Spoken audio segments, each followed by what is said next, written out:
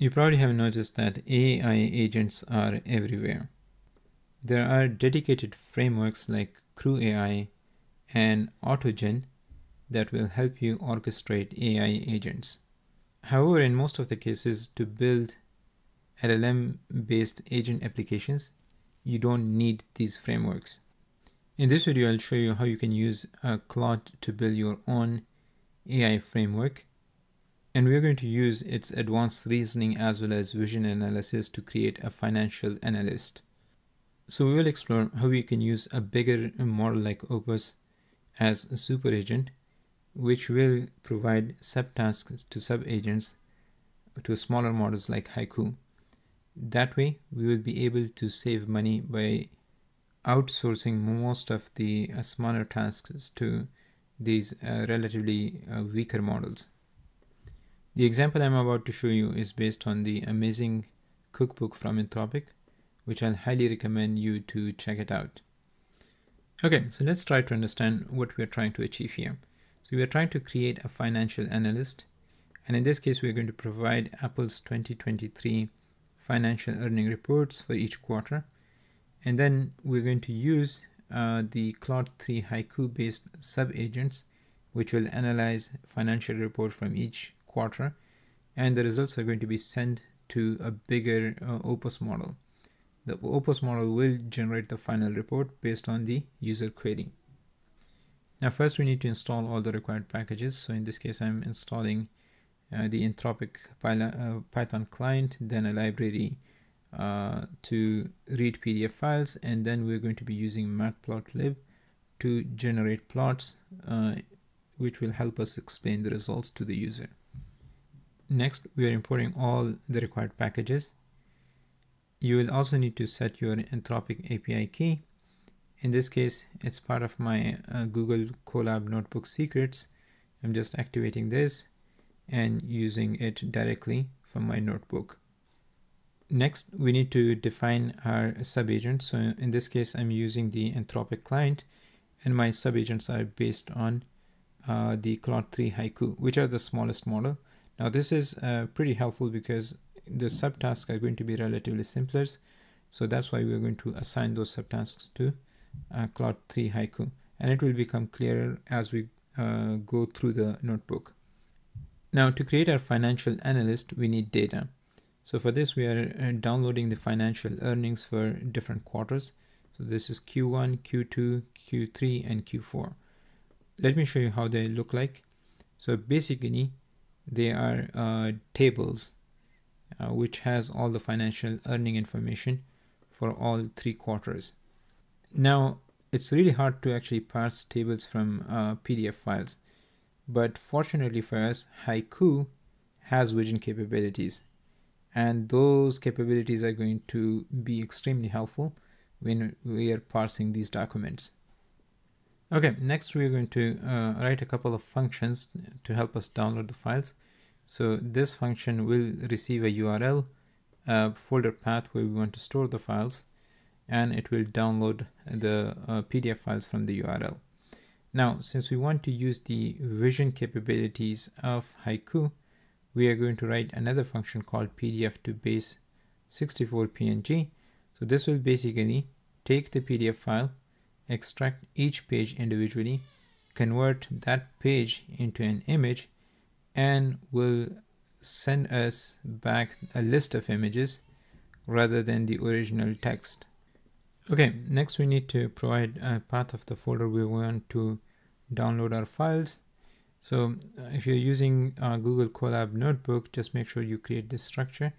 There is an image folder, and within that there is using sub-agents, and the way you create a new folder is just right click and click on new folder and provide a name to that folder. Okay, so the original code was actually using multi-threading to download PDF files concurrently, but I was running into some issues. So I simply wrote this code which will download each file individually. And then we also want to check if there are any issues with the files that are being downloaded. So you just ignore the files with issues. And here, when I printed it, so I got all my 4 statements successfully downloaded. Let's say we have a user question which is how did Apple's net sales change quarter to quarter in 2023 financial year, and what were the key contributors to the changes. So basically, we want to make sure to keep track of what changed from one quarter to another quarter, and for each quarter, what were the key contributors, right? So now we can use sub-agents which can extract this information from each quarter, and then we can use a super agent based on Opus, which will combine all these insights together and give us a final response. So in this case, we first need to provide a prompt to each of our sub-agents. And for that, we are going to use our bigger model, which is Opus, to create a prompt for these sub-agents. So the function is generate Haiku prompt, which will receive the original question from the user, and then it gets this prompt. So this is basically controlling the super agent behavior. The prompt is, based on the following question, please generate a specific prompt for an LLM sub-agent to extract relevant information from earning reports PDF files. Now, each sub-agent only has access to a single quarterly earning, right? And output only the prompt and nothing else. We just wanted to generate a prompt first that we can feed into these smaller sub-agents. So here we are using Claude 3 Opus.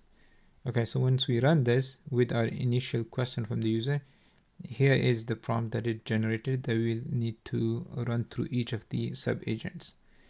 And the prompt is, extract the following information from Apple's earning report for the quarter you have access to. So as I said, each agent is going to have access to only one quarterly report, and we want this information from each one of them. Okay, but how do we run this, right? So for that, we are going to use this function extract information, which will receive a single file as an input. Then we use the PDF to base 64 PNG converter to convert it into a list of images. And then we use the smaller model, which are going to be a Haiku as a sub-agent. But here we provide the input image as a source, right? And then we also provide the prompt that Opus generated for this sub-agent, right? So again, we have the bigger model which we use to generate a prompt for these sub-agents, and each sub-agent is just extracting information from a single document. Okay, so basically this will help us extract the information from one earning report, and then we'll have to run this 4 different times so that we use these sub-agents to get information from each different quarterly report. So we put everything together in this process PDF file. We were going to just provide the file path, and that will create a sub-agent automatically. Then what we do is we run this in parallel. So we execute this in parallel. We have 4 different calls to Haiku API endpoint. And then we combine everything together. But in this case, we actually use these XML tags to separate the financial information from each agent. And this is actually an extremely powerful feature that Claude uses. So within the prompt, you can use these XML tags, which will separate different portions of the prompt. And in this way, the model will be able to actually pay attention to these different portions. So if you look at the output, we have financial information for Q3. Then we have a separate section with XML tag for Q2. Similarly, we have the same thing for Q4, and there is one for Q1 as well. And for each one of them, we have the product segment sales, how it increased from one quarter to the other, right? So all the information that we need is extracted by each of these individual agents. Now, we need to collect everything and send it back to a bigger model, which is going to be, again, our super agent. So in this case, the prompt for that is, based on the following extracted information from Apple's earning releases, please provide a response to the question. So we pass on the original question from the user. Then we say, also, please generate Python code using matplotlib library, and we wanted to enclose the code within the code tags. So again, this is a perfect example of using these XML tags, which will really help you separate different sections of not only the input prompt, but also the response that Claude 3 generates, which is extremely helpful. And we provide our whole response that was collectively generated by these 4 sub-agents to this super agent. Okay, and this super agent is based on Claude 3 Opus, right? So now it will look at the earning reports from different quarters, and it has this super prompt that based on which is supposed to extract information from these earning reports. Okay, so then we set up our API endpoint client. We run that through the model, and here is what we see. So there are 2 sections. The first section is actually talking about what happened. So it's basically the financial information that is extracted based on the financial reports. And the second section is a code that will let you generate a plot. Okay, so then what we can do is we can actually use these tags to separate the code that we can use to generate plots from the analysis that Claude 3 has provided. Okay, so there is a code here. Basically, it will extract code in response. So it will look at these tags, and based on the tags, it separates the code segment from the response segment. So here you can see this is the actual response, and now using that code, and we have a pretty nice looking plot. So it shows that the net sales actually starts decreasing from Q1 up to Q3, and there is an upward tick in Q4 2023. This is probably related to the holidays season, or maybe even related to the release of new products. So this was a quick example of how you can create your own agents and sub-agents with the help of Claude 3. And you can also use the vision capabilities. So in certain cases, if you have more complex PDF files, I think it's definitely something worth exploring. If you are interested in extraction of information from PDF files or other documents, RAG is another approach that will really help you. If you are interested in learning more about RAG, I have an upcoming course. You can sign up for that. Link is going to be in the description.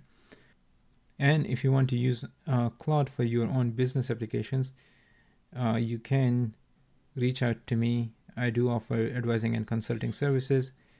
Details are in the description of the video. I hope you found this video useful. Thanks for watching, and as always, see you in the next one.